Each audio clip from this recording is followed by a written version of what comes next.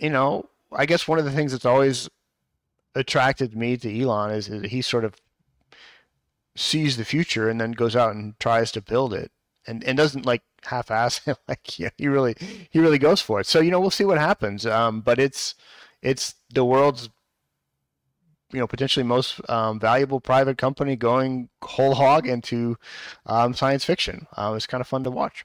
There's still a lot of skeptics who say this isn't work, this won't work, this doesn't make sense. You should just build nuclear powered data centers here on Earth, and you don't have to mess with getting everything into space. And technically, there is lots of challenges in terms of storing data and beaming it back to Earth, and cooling these data centers.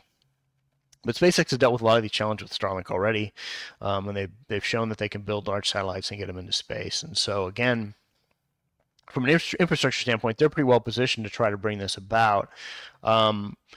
It's been kind of a whirlwind last few months where we've seen a lot of the big tech billionaires really start to talk seriously about data centers in space. And I'm still at the point wondering whether this is really going to happen or not.